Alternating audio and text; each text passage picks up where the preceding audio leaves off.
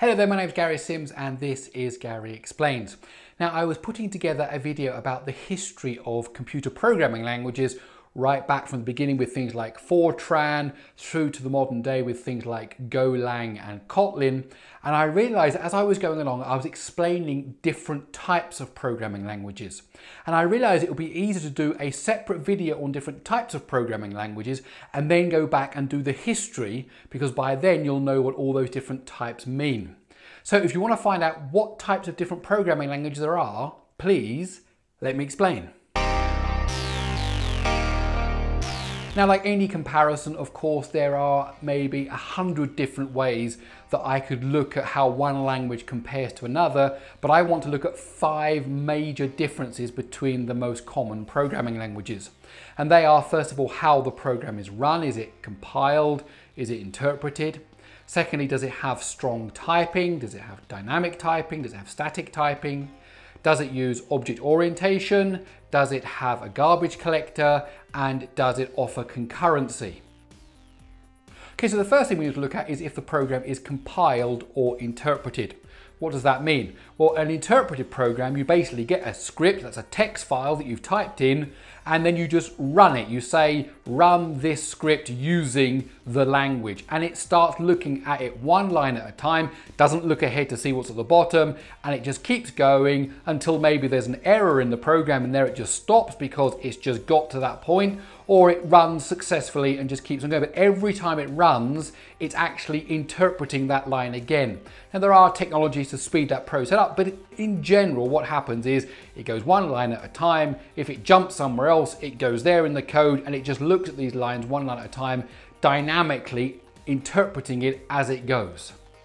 Now, a compiled language is a bit different. With a compiled language, first of all, you run it through a compiler, which means you take your program, which is written in a text editor or in some kind of IDE, and then you compile it to produce a binary, an executable for the platform, whether that's Windows or Linux or Mac OS. There is a third variation, which is where there is intermediate code. Way back when they were porting Pascal compilers from one mainframe to another mainframe, they found that actually this could be quite a difficult task. So they came up with the idea of a Pascal compiler that produced P code for porting. And this intermediate language was actually used on every machine, and on the different system you were porting it to, you just had to create an interpreter or some kind of virtual machine that would run that P code. And that made the porting of the compiler from one system to another system much, much easier. And in fact, we still use this idea today when you come to things like Java and C#. So for Java, you have the bytecode, which runs on a Java virtual machine, and that's what happens today on Android smartphones. Apps are compiled to Java, bytecode, the bytecodes then run on a Java virtual machine. And then of course you've got C#, which runs on the CLR, which is the runtime environment for the .NET framework. So you've got interpreted, which would be a language like Python. You've got compiled, which would be something like C. And then you've got intermediate code, which would be something like Java with its bytecode.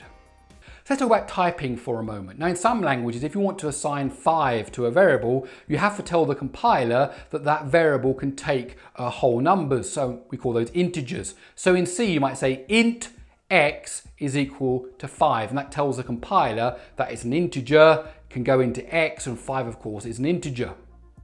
But in other languages like Python, what you actually get is dynamic typing, because you can just say x is equal to 5. And the interpreter says, well, 5 is a number, so we're going to say that therefore x can hold integers. And then you also get strong typing and weak typing, which means that in some languages you can swap between different types very easily. So if you've got a long, which is a way of storing a big number, you can maybe transfer that to an integer, which is a shorter number, without much effort. Other languages make you really kind of say, I want to convert this integer into a long, and so on. So strongly typed languages really make you say what you're intending to do, and weaker typed languages let you just kind of do it in a more blasé fashion, and we just kind of hope it all works out at the end.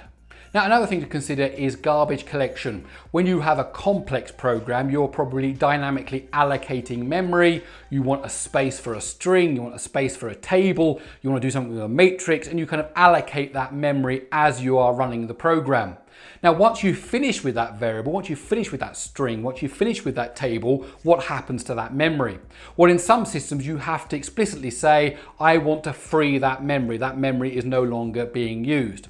Other systems which have a garbage collector, they work out that you're no longer using that variable. There's no links to it kind of dynamically in the program as it's going along. There's no reference counts. That's the kind of the term that's used. And it will then go through the list of things that are no longer used, and it does garbage collection, kind of freeing up all the memory as it goes along.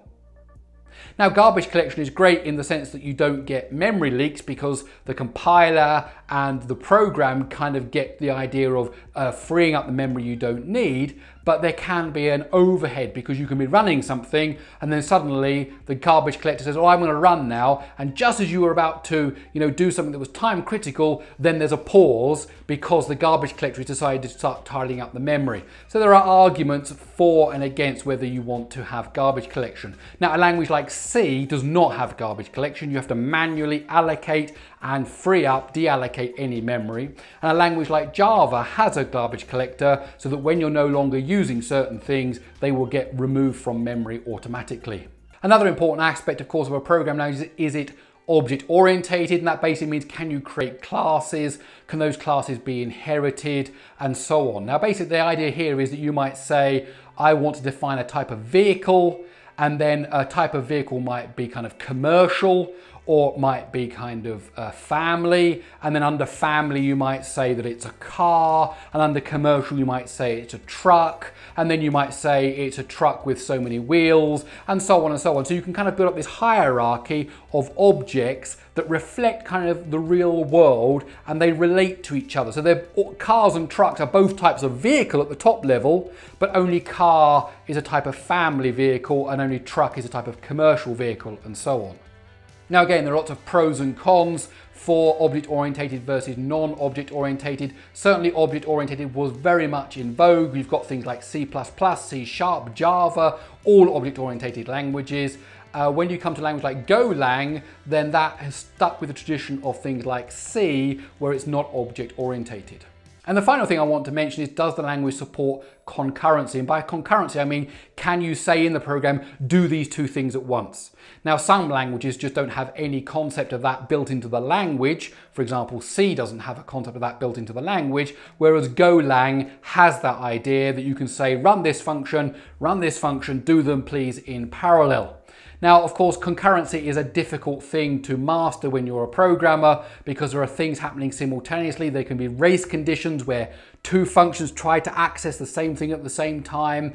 And the different languages with concurrency generally try to work out the best way to allow concurrency to happen without creating the problems.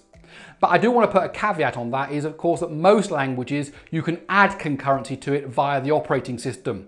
So for example, in C, you can of course call operating system level functions to create tasks or processes that do things in parallel. So even in a language like C, you can get concurrency, even if it's not built into the language, kind of in the specification.